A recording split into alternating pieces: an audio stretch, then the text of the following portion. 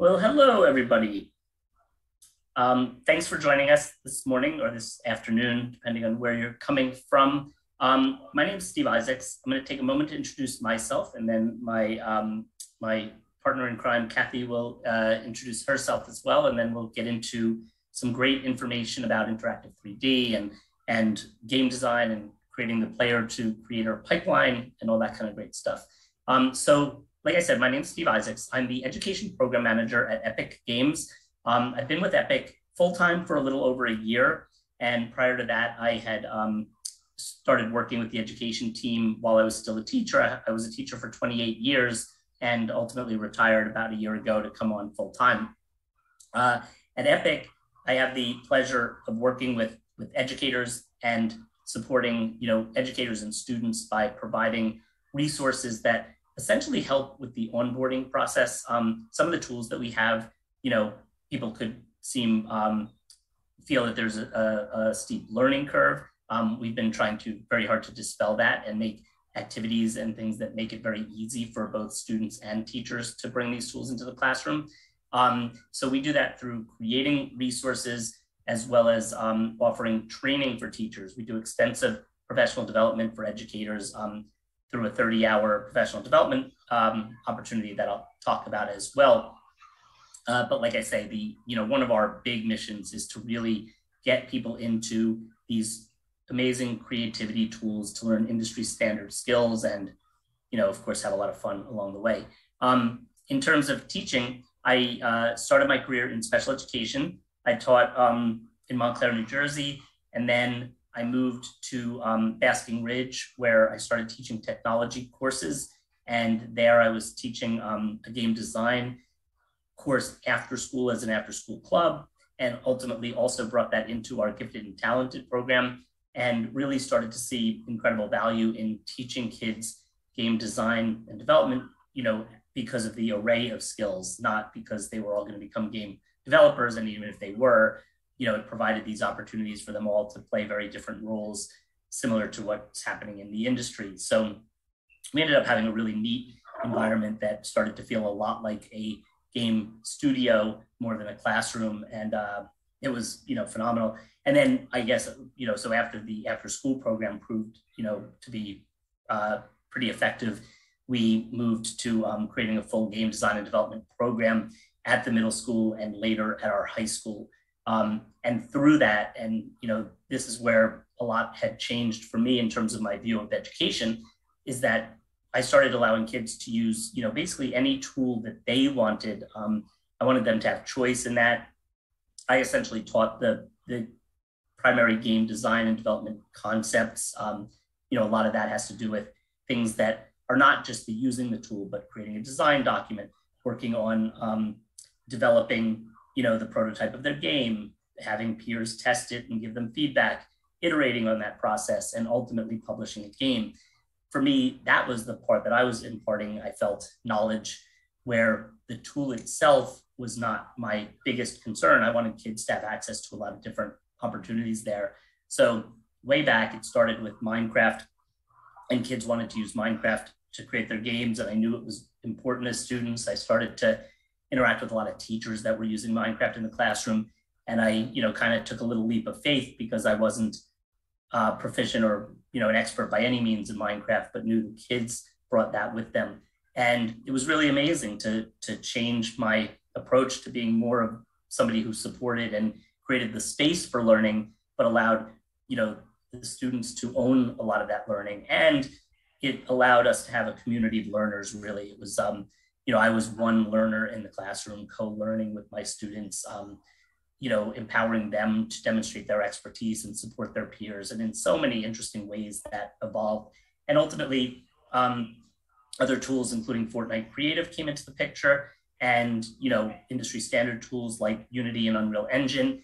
And I wanted to continue to give kids these opportunities.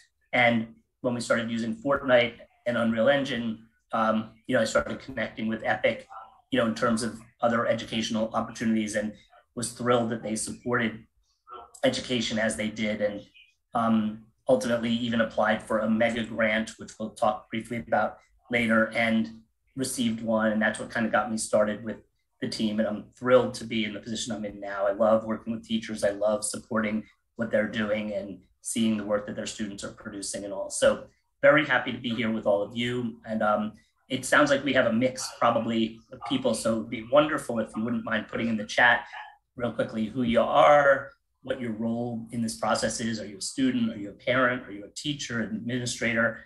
Just so we know who we're talking to. And with that, I will hand it over to Kathy. Thank you so much, Steve.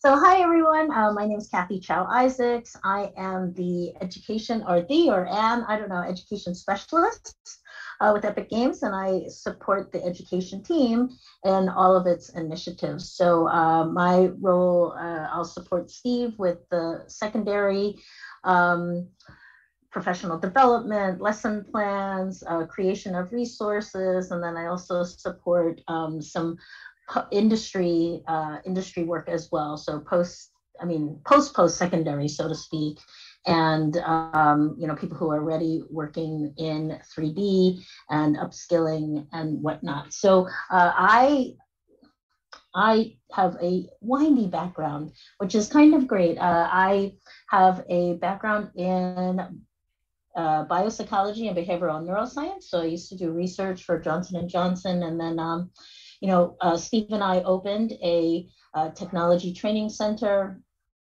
way back in the day, and that was really awesome.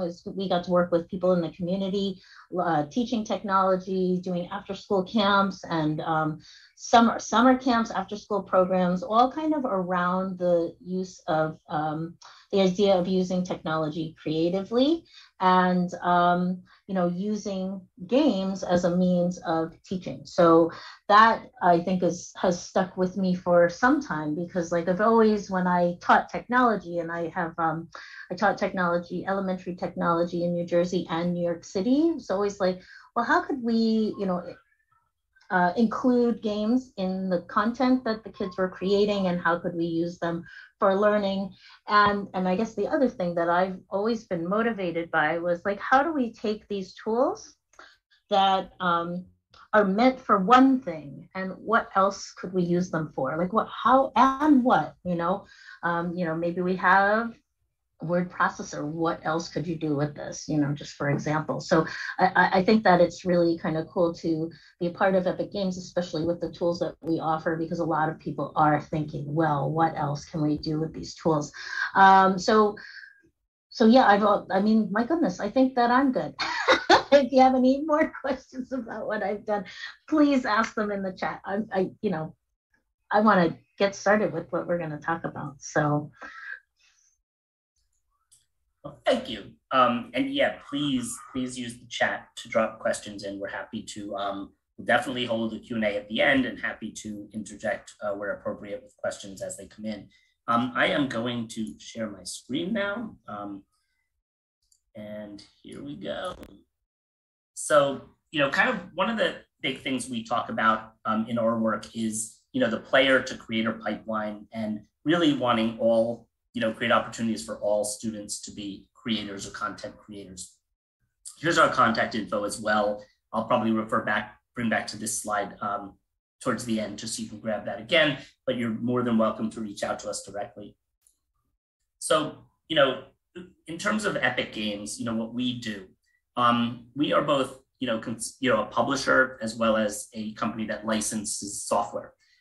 In terms of publishing, many of you here today have probably heard of Fortnite.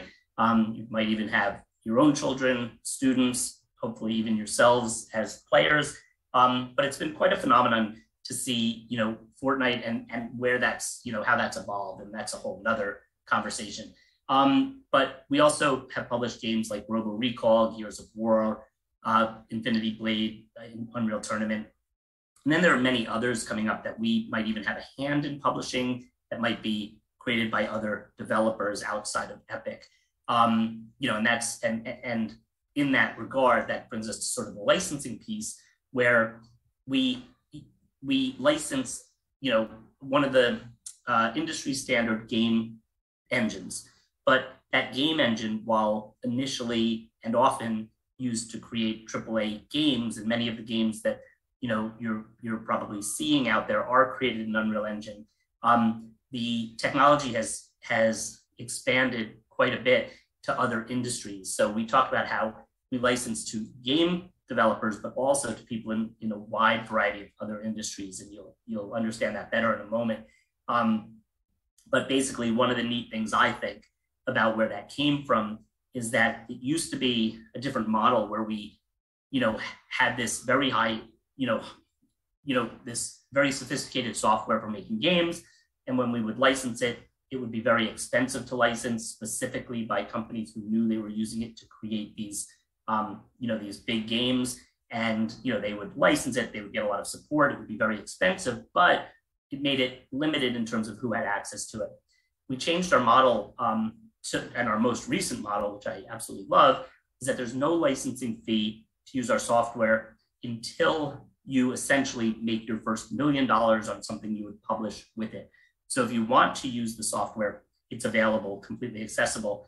I think what that did, which was amazing, is it got the software in the hands of very many, very creative, very innovative people in different industries, and they started to leverage the power of that in what they were doing. And that has transformed, I think, this whole, use of this tool, and even how it's been developed to really work for all of these different people in these different industries. And we talk a lot, it's really worth kind of seeing this awesome video. It's a 4-minute video that'll answer the question many of you are having if you keep hearing us say interactive 3D, and that is, what is interactive 3D? So I'll show this, and we both love this video. Kathy can never stop talking about how much it's her favorite video. This is my favorite video. So here we go.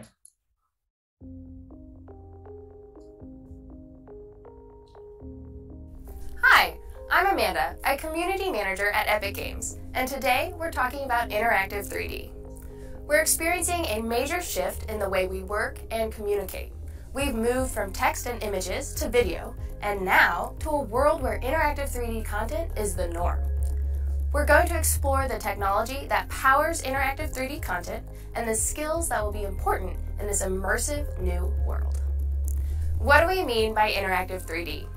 What we're really talking about is the ability to interact with the digital world the same way you do with the real one.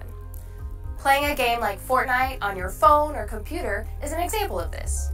Or it could be a virtual reality or augmented reality experience where you need to use special glasses or hardware to view and take part.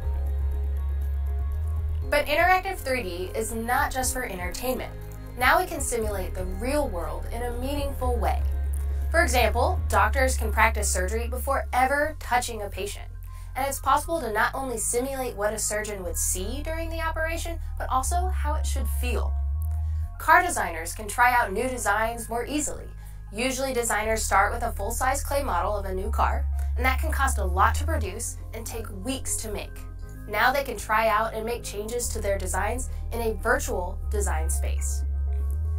And we can experience this in our everyday life too. Before you buy a new cool graphic tee, you can turn around a digital version and look at it from every angle, or even customize it with your own colors and designs. So how does this work?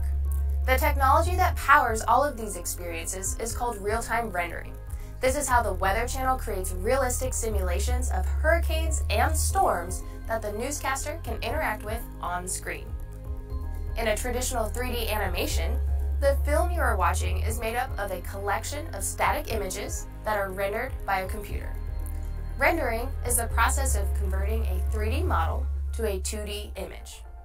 Oftentimes, it can take a computer or a collection of computers days, weeks, or even months to render an entire film. To further complicate things, if an artist wants to make even the smallest change, the entire thing has to be re-rendered. With real-time graphics, the 3D computer-generated visuals that you see are rendered and displayed almost instantly, making it easy for a director to make changes to special effects instantly and collaborate on a virtual set with actors. A real-time engine is the software needed to create these immersive experiences. An Unreal Engine is an award-winning real-time engine. We call it an engine, but it's not like a car engine. It's actually computer software created with code. The creation process for interactive 3D involves bringing 3D models into a real-time engine where behaviors and intelligence can be applied. This can include lighting, materials, physics, AI or artificial intelligence, user interaction, audio, animation, VFX, cinematics, and more. The result is not a simple image, but a 3D world that you can explore and interact with. As you move around, your view of the world changes and you get to see different things, as though you stepped inside a film. As the industry changes and we start to see interactive 3D everywhere, the demand for people to create these experiences is skyrocketing. Real-time 3D skills are in huge demand. In the future, everyone will be a creator. Want to be part of building this immersive new world? Get started with Unreal Online Learning for free today.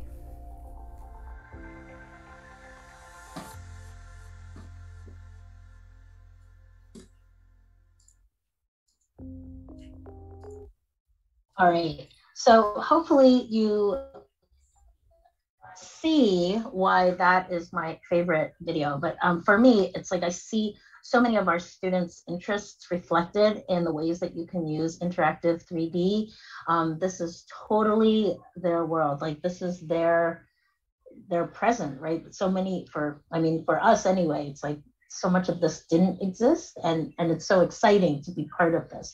So in the video, many industries were represented, right? And I see all our students' interests there, right? So as I said earlier, and Steve also, so it's like, you know, we have this tool, Unreal Engine, that's traditionally used for games, but then we have all of these other companies and organizations saying, but wait, what else can we use this for? Which is like so in line with the way that I've been thinking about things. So things that you saw in the video, film and TV Unreal Engines being used in the automotive industry for broadcast, live events, advertising, architecture. One of the clips was about was the Weather Channel using, they create simulations for when storms are coming in, you know, just kind of to emphasize the importance of evacuating, right? So they broadcast these simulations, and what happened was when they broadcast that one with the tornado and everything, there were people calling the Weather Channel to make sure that the broadcasters were okay, which is, I mean, that's crazy, right? It's that realistic and that cool. You know, and you see it in many places. So let's talk about film and television. Does anybody recognize what's being shown on the screen? I'm gonna have to rely on our good friend, Natalie. So I'm gonna use my wait time, and I'm gonna guess that someone has thrown this in the chat. They're like, oh my gosh, I recognize this. So this is a scene from The Mandalorian. And The Mandalorian uses a LED wall technology. They actually use a volume to create the backdrops to their scenes when they're shooting, right? So, you know, if we think about what our perception of, you know, creating media, right? You might have actors acting to a green screen, and so they have to imagine what they see there. And you know, if you have multiple actors in the scene, they are also imagining something, but it's not necessarily the same thing. So with Unreal Engine, what you can do is you can create the scenes and you can project them right on the green in the LED on the LED wall in real time. And then if the you know, if the director or anybody wants to make a change can be made on the spot. It can be rendered pretty much instantaneously and projected onto the LED wall. It's really, really cool. We actually had, and so, you know, usually what happens is they put in all the special effects in post-production, so after they're shooting. But now, you know, 3D technology is revolutionizing film and TV because they can put make those changes on the spot with the actors there, and the actors actually see the scenes that they're acting in, which is really, really cool. So just last week we were in LA and we had the opportunity to tour Nant Studios, which has a huge LED wall and ceiling.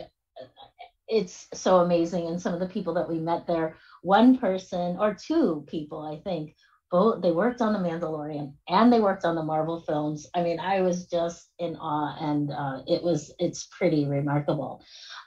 So that's one of the things that one of the industries that you can enter with this technology.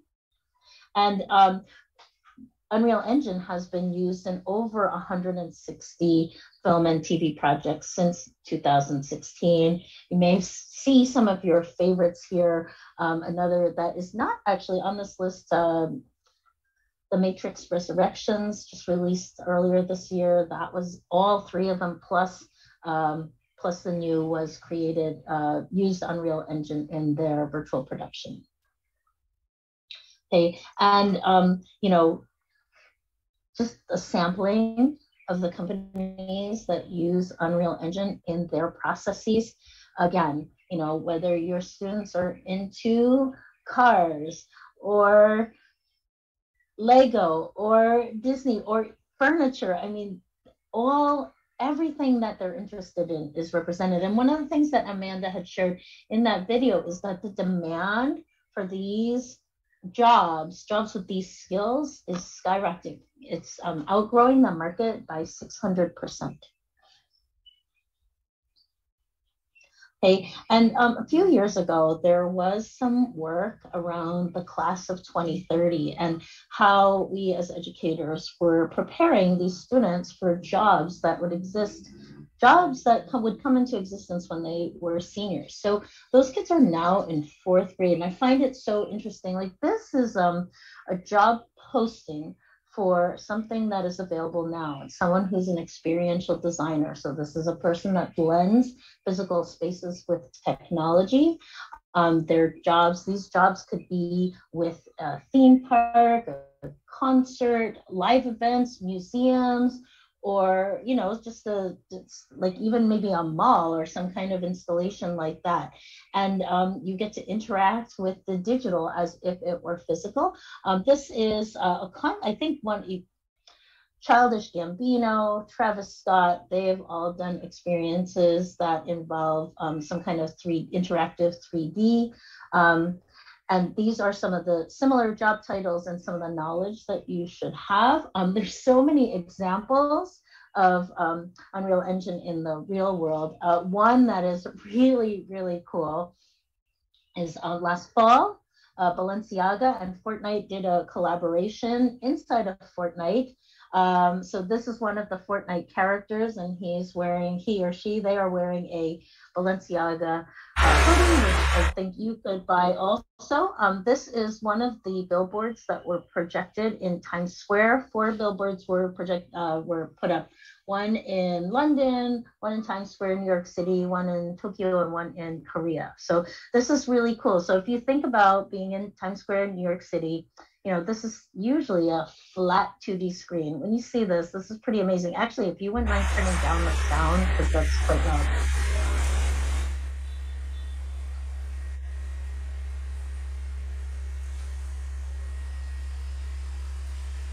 So this guy's just hanging out. And then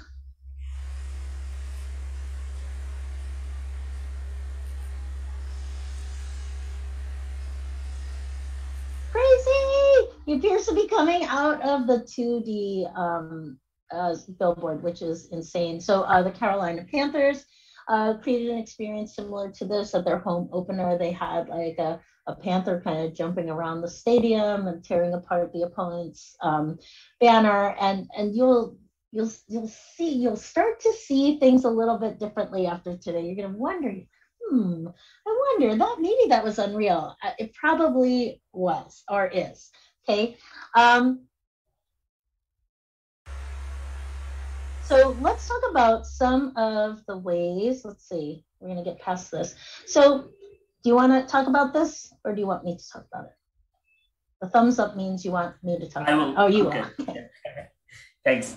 So that provided some context, like Kathy had said, about some of the different industries and things like that. We have a number of, of courses and things that students can take to learn more about and get into using Unreal Engine and interactive 3D. The project that you see here is called Unreal Futures, Careers in Real Time. And we worked with X in a Box, who, if anybody has participated or done Pixar in a Box, that's a course where you can learn about how the Pixar animators do what they do and all that. It's a really neat opportunity. We worked with that team to create a number of these experiences. So we have one called Careers in Advertising.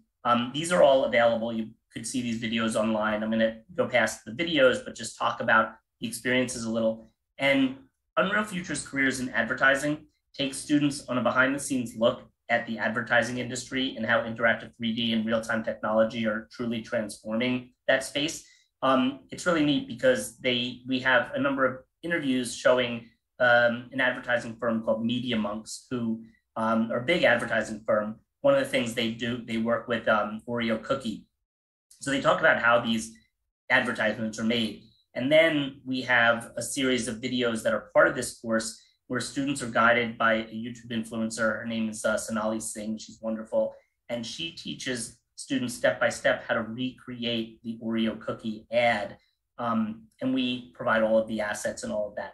So this whole project file is available. And one of the really neat things, I think, is that kids start to see how these things happen. In the past, I guess for context, Oreo, I think, has about 80 different packagings and flavors for Oreo cookies. So if you're doing an advertisement for a certain market or a certain flavor, in the past, you had to film a second, third, fourth, up to 80th commercial in order to achieve that. With this technology, what kids get to experience right in this project is that in order to change from one of the packages to another, they're just really swapping out an asset, and all of the work that they've done is still there. So they're now creating the same advertisement, but with a different, artifact. And what we had kids do after this, when we first launched this, is we had a competition for creating an Earth Day ad using those same skills they learned in Unreal Engine. And the cool thing is the Unreal Engine is massive, but it's used in different industries for different things. So in virtual production, a lot of the skills you need are things like lighting and working with animating the camera using something called the sequencer and that sort of thing. So kids are learning that in this project and then applying those skills to another project, which, in your classroom, the neat thing is if you're a CTE teacher teaching all these things and want kids to get involved in it in advertising, great. If not, but you want them to understand a little bit about virtual production, they can create a content specific project to follow that, right after that. Hold on. And also, before you play that video, when they swap out that asset, like the wrapper of the cookie package, it's the same thing as, in a game, you swap the outfit or your skin, I like calling it an outfit, on your character, it's the same thing. And so it's like translates to the things that they're already doing in their day-to-day. And, the next project we have that just came out, just launched, is Unreal Futures Careers in Fashion. And, again, kids get a behind the scenes look. The fashion industry is, again, being totally transformed by this technology in very interesting ways, one of which is digital fashion. So Fabricant is a company that specializes in only digital fashion. They're the first all digital fashion house in the industry. So they talk about what's involved in that and, and what they do. And, and other companies like Burberry are involved in this and talk about that whole industry. And then kids, guided by Sonali again, get to create an interesting, runway experience with a garment. And again, all of that is available with the resources we provide. And then after they've completed it, the sky's the limit in terms of what other projects you can have them do with those skills. And then upcoming, our next one is going to be Unreal Futures Careers in Animation, which should be super exciting. And that'll be coming out in a bit. But that just gives you a little idea. And then, oops. And then we're going to talk a little bit about now Unreal Engine and some of the actual projects we have. And this will be also where it'll be a little more relevant specifically to the game design challenge. So we'll share some activities we have that'll help kickstart your process if you're going to use Unreal Engine to create your games. But a lot of people, right out of the gate think that you have to code to use Unreal Engine. So that's the first myth we love to dispel. And in terms of that, you can see this scene here. This is a great example of a scene that was built, basically world building is a big part of Unreal Engine, all built with assets from our marketplace. I believe they were all free assets to recreate Boulder, an area of Boulder, Colorado. This was all done with basically drag and drop and manipulating the scene. No coding in this situation. And technically you could still put a character in and do a walkthrough of it also without coding, because some of the assets and models and actors are already programmed. Then when it comes to the coding side, you don't have to know C++ to code in Unreal Engine.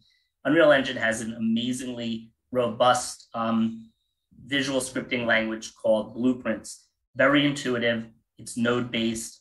It emulates everything you would be doing in C++, but you're able to do it in a context-sensitive manner, which is really great.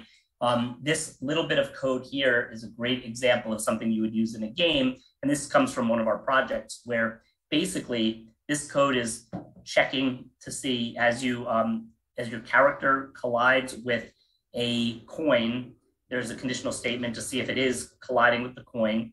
If it is, the coin disappears, the variable for having, score or the coins increases, and the player continues, and that becomes a variable that's stored for their score. So it's dealing with conditional statements, variables, all that in this little bit of code that, if you get in there, makes sense. And we guide kids through doing this sort of thing in our activities to get them started.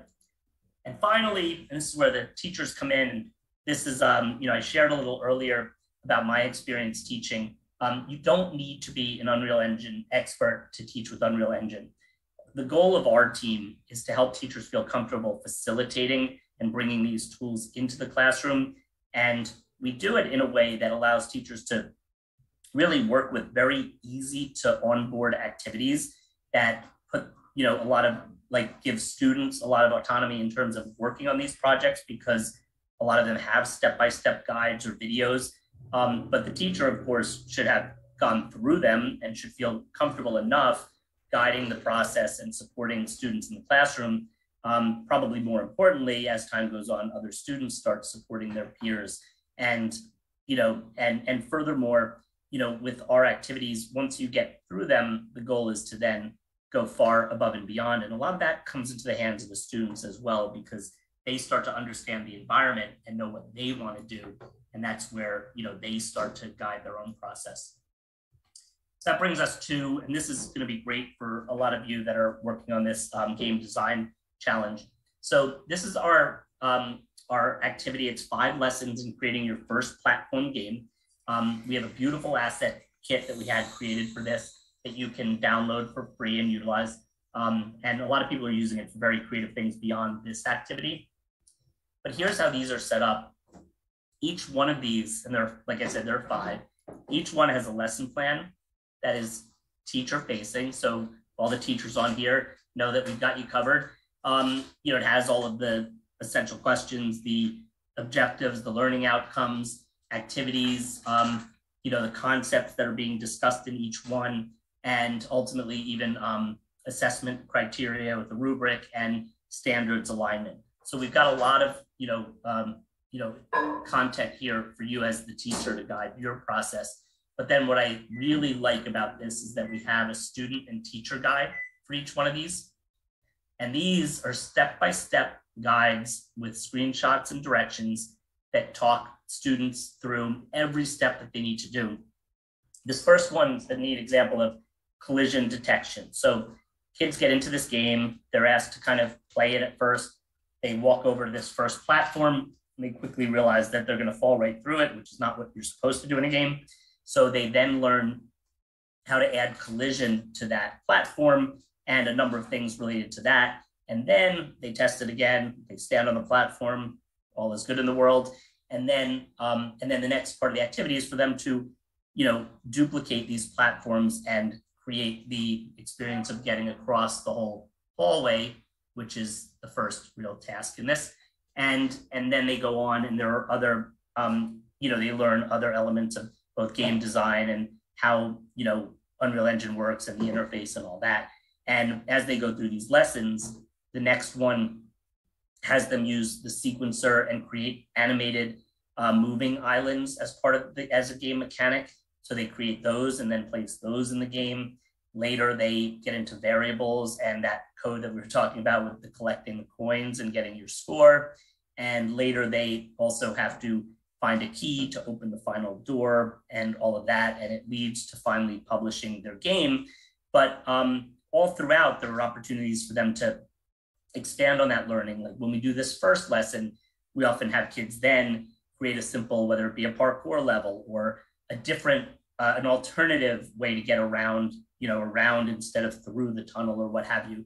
And then after the whole activity, the kids have access to this asset kit as well as a lot of knowledge to move forward and continue to create their own games. So ideally for this challenge, the IGDA challenge, it would be great to think that we would have a lot of games that maybe used some of these mechanics, but looked wildly different because kids got very personal with them and created their own whole world with the asset kit that didn't just stay in the, these 5 activities in terms of the way it's set up. So that brings us, like we've talked about, our sort of intent at Epic to support that player to creator pipeline. We start with, and I see Mr. Washburn's here, he likes the term cultural cachet when it comes to things like Fortnite. So, we start with the idea that kids have a lot of interest and agency in a game like Fortnite. They're playing it. They know it was created in Unreal Engine. Our first step there is to get them into like something like Twinmotion or Fortnite Creative. Twinmotion is an amazing architectural visualization tool. Some of you might choose to use that to map out your levels as like a prototype, but it's used for a lot of other things. But then Fortnite Creative is an environment where you can create an entire game similar to Minecraft, same ideas of building and then getting into automation and all that. And then the ultimate goal would be for students to become users of Unreal Engine and learn those industry standard skills that would set them up for career opportunities, potentially even right out of high school. We've been working with some programs that lead to apprenticeship programs. So kids learn these skills in school, and then they're already set up, workforce apprenticeships and even registered apprenticeship programs in some states that this feeds so nicely into. That brings us to Fortnite Creative. Again, kind of thinking along the line of sandbox game and the opportunity to create anything you'd like. The graphics are beautiful. You have access in Fortnite Creative to all the prefabs of the buildings that our students know and love in the game. But then you can also take any pieces from those buildings to build your own structures. You can take work from the galleries, which have many, many different artifacts that you can bring into your game. So that low floor of just building a scenario is great. And then the high ceiling we talk about, where kids then start to automate things and do really creative, things that bring in sophisticated game mechanics. One of our activities is an obstacle course, which kids create multi-level. A lot of kids know of them know the term Death Run, as that's a popular game mode in Fortnite Creative, which is really an obstacle course. And we teach them how to create those as part of a collision detection assignment or project, and all sorts of others that are similar. Also, the fact that you can play Fortnite Creative on so many different devices really lends beautifully to all of this, for the multiplayer support, the cross-platform support. The fact that when kids are working together in teams, they very organically, develop rules within that and create amazing experiences. And during COVID, this was especially great for me when I was, still in the classroom, because when we were doing a project, it sometimes became easier for the kids to work remotely on one of these projects because they all had a device they were comfortable with at home that had the game on it, versus, in some cases, it was harder to continue to do, sort of a business as usual in terms of the assignments and things for school. Oh, I just wanted to interrupt before you went too far with the Fortnite. Yes. We also have, for Unreal Engine, we have a new lesson plan series on how to create a block-based game in Unreal Engine. So I'm going to drop that in the chat for you as well. It's a pretty amazing course. So kids would be using this series of lessons to create a Minecraft-like game using Unreal Engine. So yes, so sorry about that. No, that's awesome. Yeah, it's great. It was created by this educator who actually won our lesson plan competition, and it's tremendous. It's all object-oriented programming. It's an online course that's micro-credentialed, and that's a level up in terms of definitely something you can use in a computer science course. And here are a lot of our similar computer science lessons with that same format I showed you with Unreal. They all have a lesson plan. They all have step-by-step guides. I love I love all of these, but the conditional statement one's neat because kids are learning in a very intuitive way about conditional statements in Fortnite, and they're learning the computer science concept without doing coding. And it's very logical. So they need a key so we use a slurp fish. So the slurp fish is placed in the game.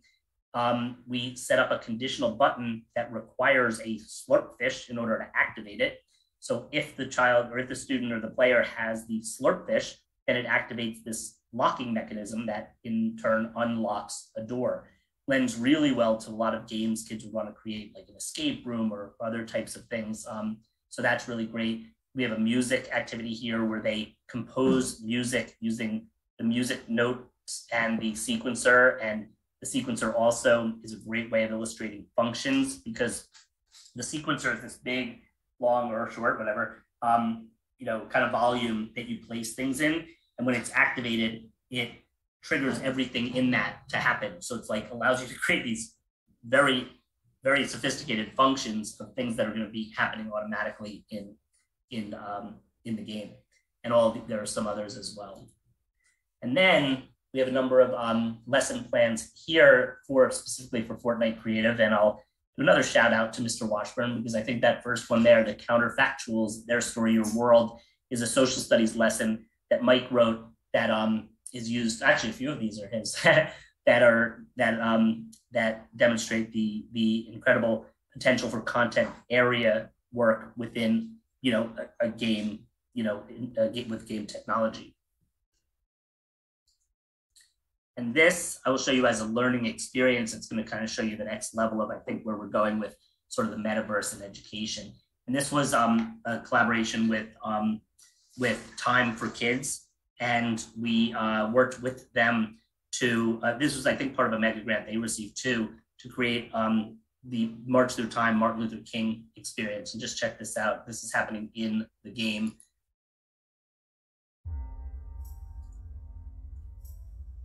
It would be fatal for the nation to overlook the urgency of the moment. Now is the time to rise from the dark and desolate valley of segregation. Let freedom ring from every hill and molehill of Mississippi, from every mountainside. Let freedom ring. I have a dream today.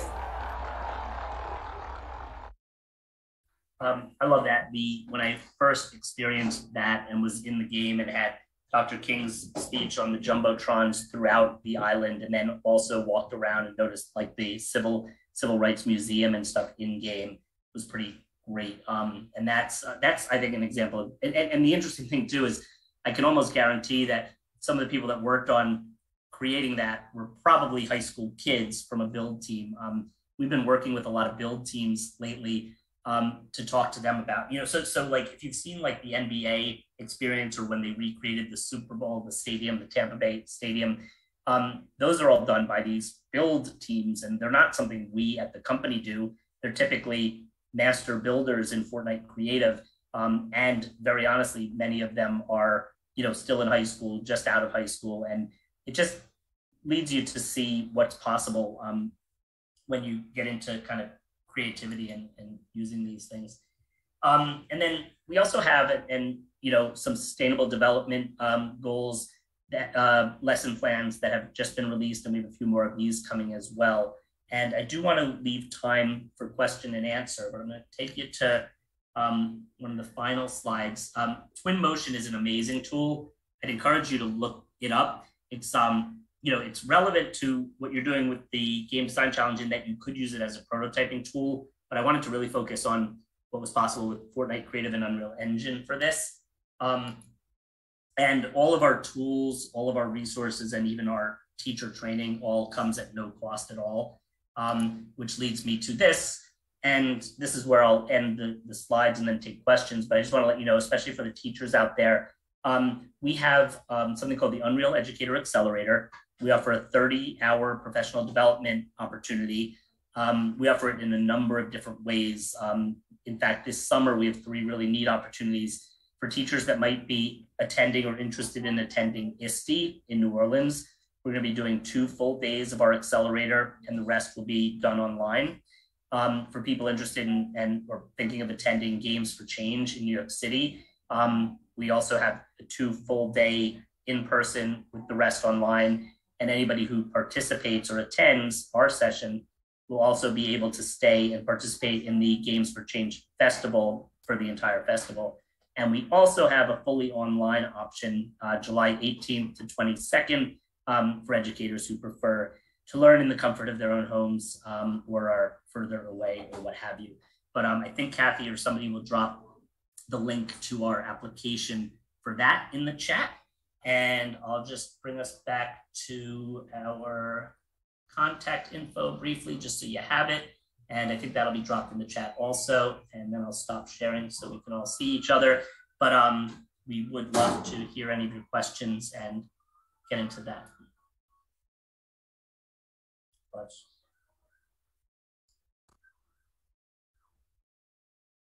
What's that? There's a question in the chat. Okay. How do you suggest designing a game that cultivates inclusion among players in a collaborative way? So I guess the question is, are you talking about a cooperative game, or which is one thing we can talk about, or about the building aspect of collaboration? If you're talking about inclusion of players in the game, that's a really great question.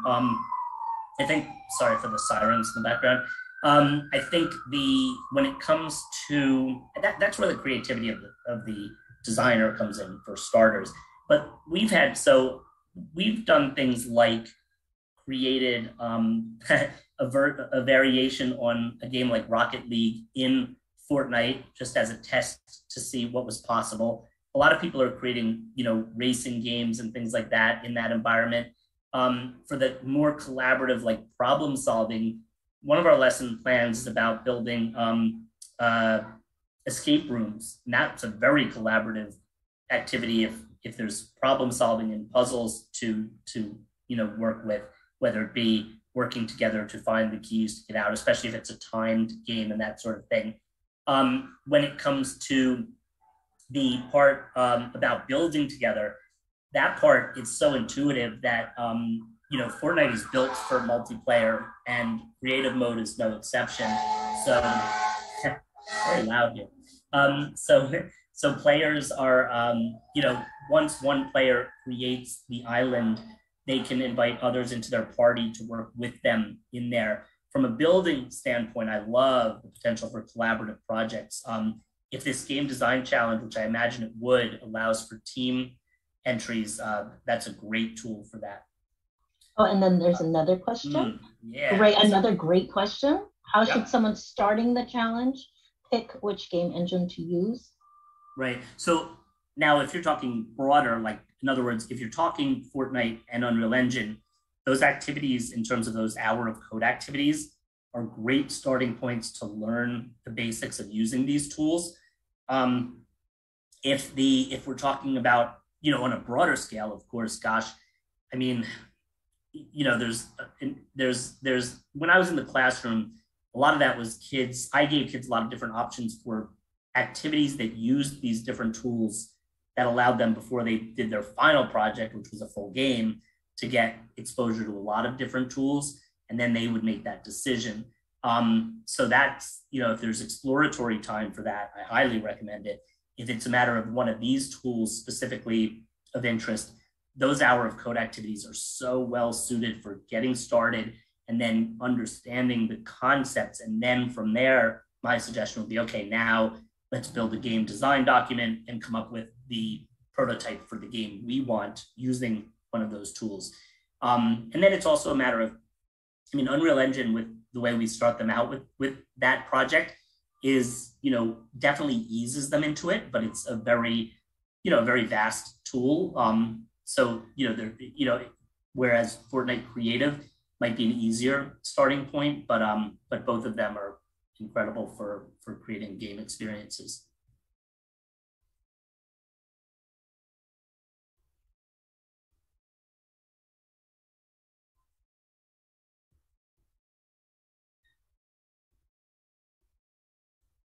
And Kathy, I think somebody dropped the link to our Unreal Educator Discord community.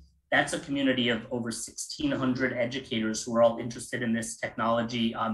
Many who have either been through our accelerator program or are part of, some interest area in learning more. So we have, secondary teachers there. We have post-secondary teachers there. We have members of our team. So that's a great place to go for support, and people are quick to answer questions there.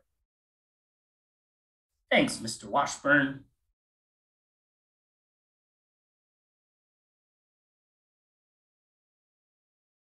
Hi, everybody. What I'm going to do is wrap up. If there's any other questions, please feel free to drop them. I'm really just helping Steve and Kathy fill any space while you guys... Oh, we've got one. Is the Discord for teachers, or can students join? It's intended for teachers. I wouldn't say that students couldn't join. I'm all about inclusion. You'll be hanging with a lot of teachers, but it's definitely, an opportunity to learn a bit and to kind of see, what other classes are doing and that sort of thing. Awesome. Well, thank you both so much for joining us today and for that amazing presentation. It will be available on the IGDA YouTube channel tomorrow, and I'm going to be including all of the links that we've dropped in the Discord, as well as Kathy and Steve's contact information in the video description as well. So if you have any other questions, they can just contact you both directly or join the Discord to ask those, right? Absolutely. Fantastic. Any other parting words before we get offline? No, we're just excited that students have this opportunity to participate in this game design challenge, and we love this kind of thing. So, hopefully people will reach out. Hopefully they'll, use either these tools or any tools. We want to encourage kids to design games and experiences. What a great way to interact with technology and all of that. So we're just fully supportive of everything you're doing and excited to be part of it. Fantastic. Well, thank you both so much for being here. We really appreciate it. And we look forward to seeing everybody next week with the opening ceremonies for the Game Design Challenge. Have a great day, everybody. And bye. Bye, everybody.